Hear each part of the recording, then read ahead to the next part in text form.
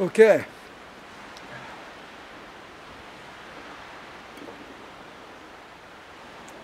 Just leave the beer there.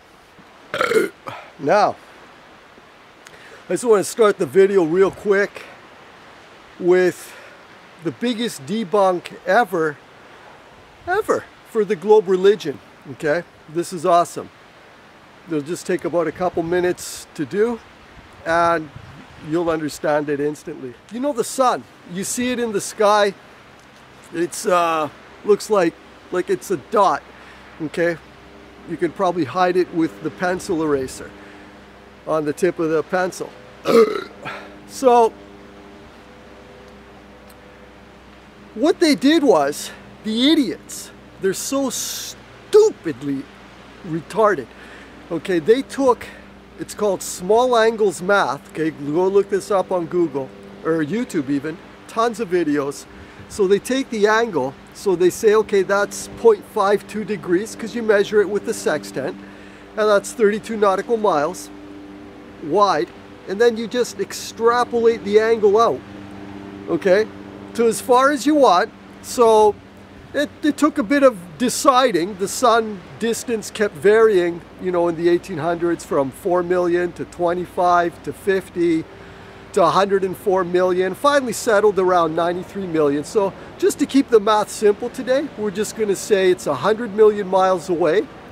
And when you extrapolate it out to 100 million miles, the 0.52 degrees, you get something like almost 900,000 miles wide. So we're just going to say 1,000,000 miles wide.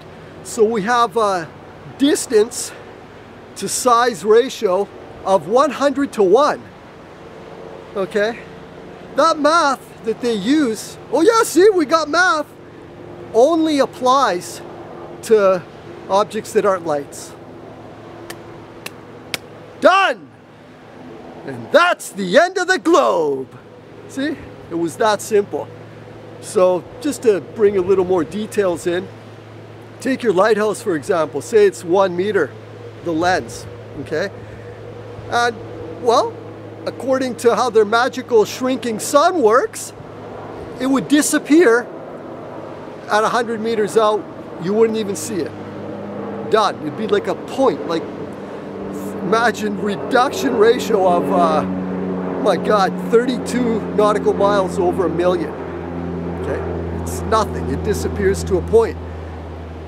That math does not apply to lights. You could take this lighter or a candle and light it and walk away several thousand yards, okay, and you could still see it the same as if it was 10 feet in front of you.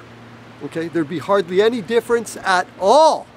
That's why, okay, when you're in the military and you're doing guard duty at night, okay, you don't light a cigarette, ever, if you think there could be snipers in the area, right? Because they'll see you from even 3-4 kilometers, 3 kilometers for sure, okay, and you're dead, all right, just like that. There was a video on YouTube like that. A sniper was actually doing guard duty somewhere in Europe, and he went, saw that, killed the guy. You couldn't see nothing on camera, but he shot and killed a person, came back. Yeah, hey, the guy shouldn't have lit up a cigarette. It's that simple. Okay, you could do it yourself. Take this lighter. Okay, there's no flame on it right now. Can you imagine? Now I'll just put it over here. You can't hardly see the lighter anymore. Okay, imagine if I go a little further back. Okay, but if I had a flame on that, you could go a kilometer back and you would still see the flame. Okay, and so that instant debunk of the globe, I am surprised that I'm the first one bringing this to the table, but it's great. I'm glad to do it. I got it right out of Thomas Winship's book. Yes, right out of his book. In the chapter at the end, in the appendix. And it's the guy who used to build Foucault pendulums, Dr. Schepfer, who debunks them. But he does such a total debunk of the globe religion. And there's a paragraph near the end of his treatise talking about this stuff. So, and the Foucault, how stupid. They say it's because the Earth is moving under the pendulum, but it doesn't move under planes or helicopters or anything else, only under the pendulum. Like, shut up, man. These people are retarded. Okay, so that was that. Totally debunked the globe right then and there. It is done. Okay? The flame, the light, the candle, anything, any light, your headlights on your car. And I have some footage that I'll also add. I'll make a separate piece out of this.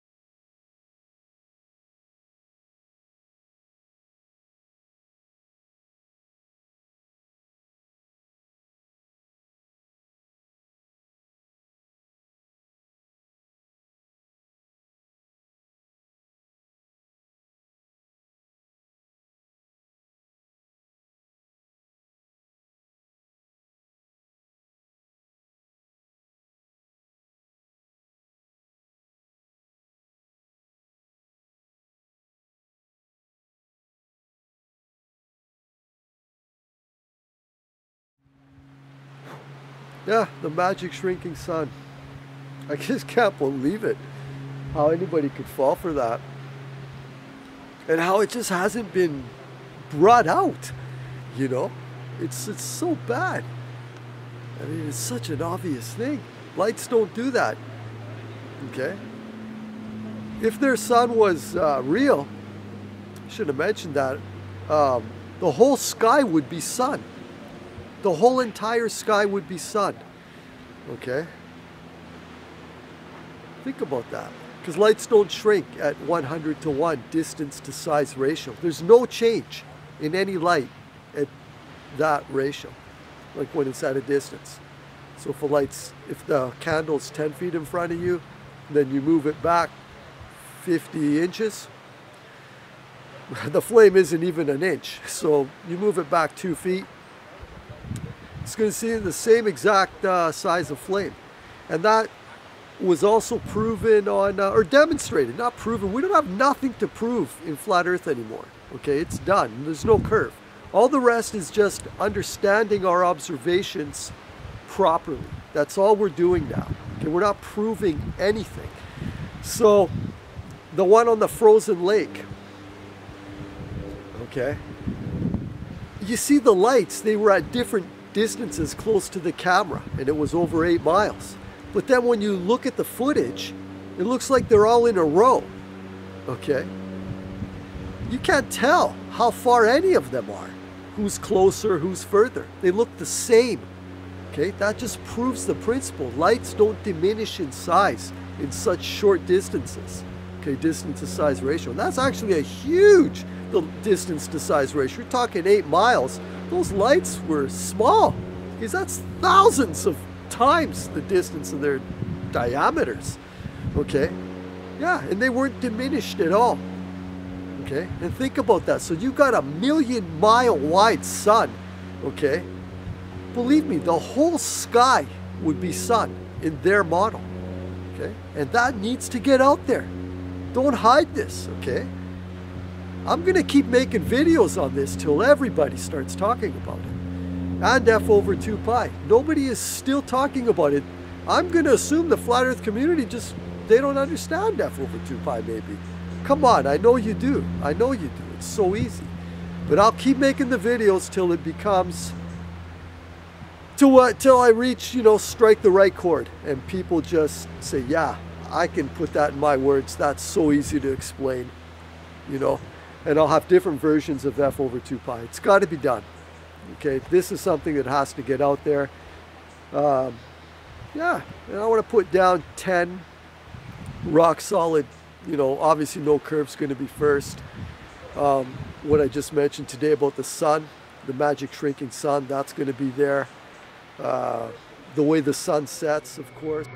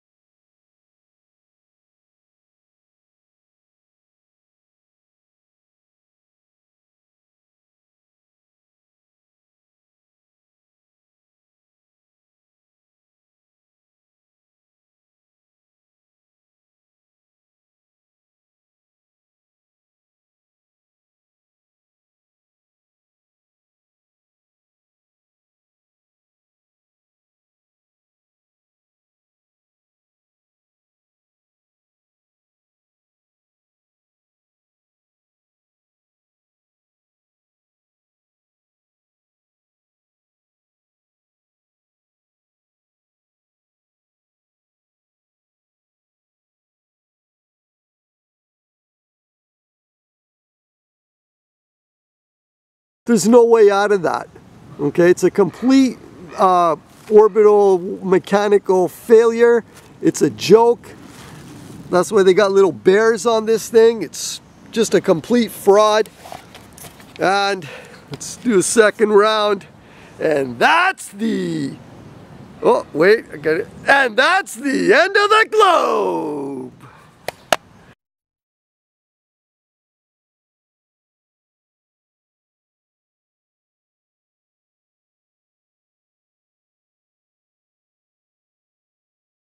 Okay, that's it. Video's done.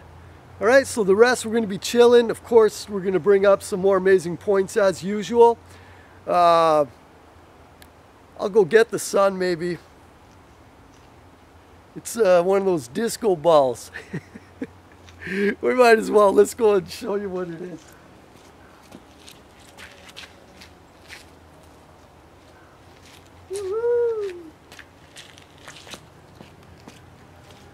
Yeah, look at that, look at that. Woohoo! You can tell. There it is.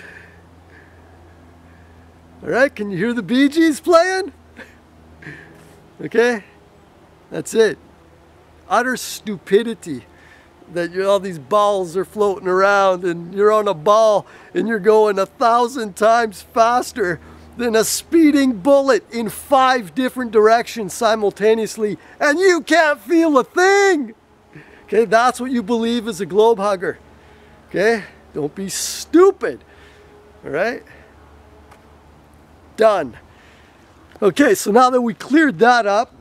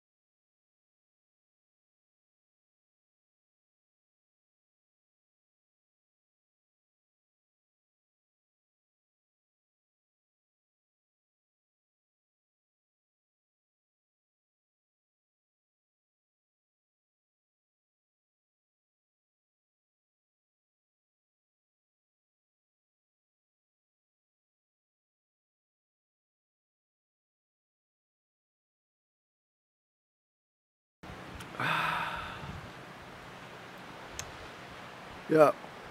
Oh, you know what? I missed a great shot of a globe head.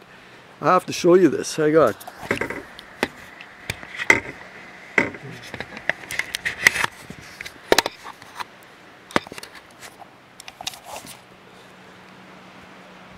Look at that. He's got the little hat on and he's crying. The sad globe clown. Oh, this is great. We'll see if we can do it this way so we can get a good snapshot out of it. If anybody wants to have a lovely photo. There it is right there. That's a globe head. Sad because we killed his globe. There's no such thing as a globe. Okay. Let's get some nice horizontal footage as well. The globe is dead. It died ages ago. It never existed. Oh, poor globe head. His hat's falling off. Woo. There's a happy face there. This is great.